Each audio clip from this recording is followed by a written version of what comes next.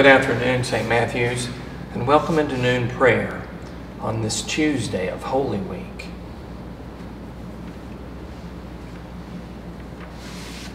We will be finishing our journey through Drawn to the Cross by Henry Nouwen.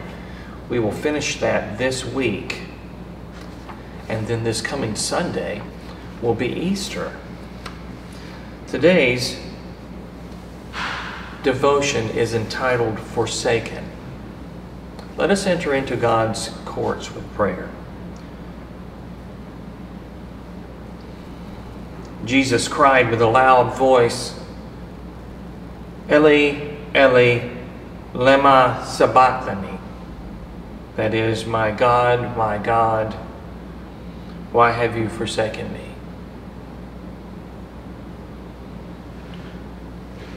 Jesus hangs there, his flesh torn apart by lead-filled whips, his heart broken by the rejection of his friends and abuse from his enemies, his mind tortured by anguish, his spirit shrouded in the darkness of abandonment, total weakness, total powerlessness.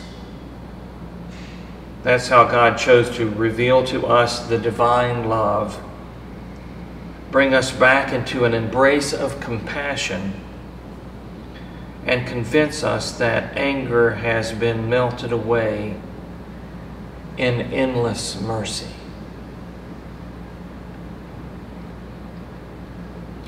Have you or a loved one endured the pain and anguish of abandonment? Being forsaken by someone who was loved and trusted.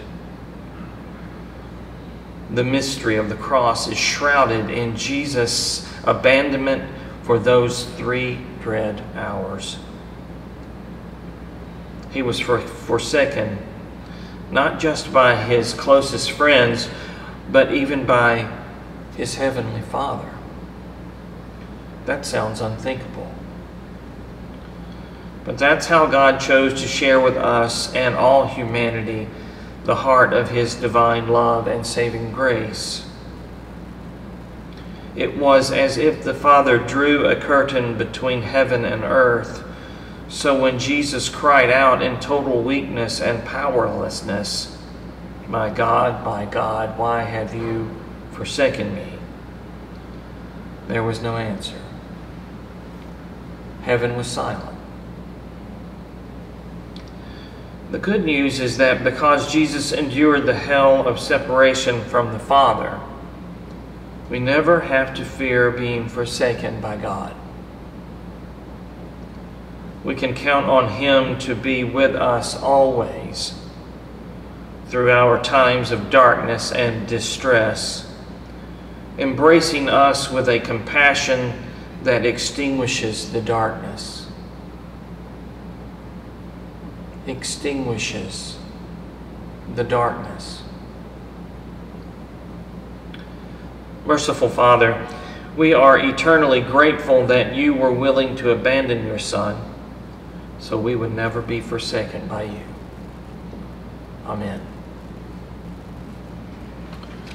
And now, let us continue our practice of praying for 5. Mary Ann Shaper, Joe and Kathy Shelton, Garrett and Enna Smith, Janice Smith, Marcel Smith. Okay, dear ones, I look forward to seeing you tomorrow at noon for our Eucharist on Holy Wednesday. Until then, continue walking and journeying to the cross.